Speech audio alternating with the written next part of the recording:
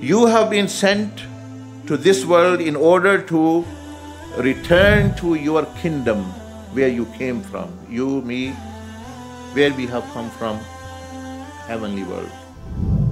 And Allah Azza wa Jal wants us to attain and return, meaning we are going back there to our real world, which is the Jannah, where every Jannah will have a king.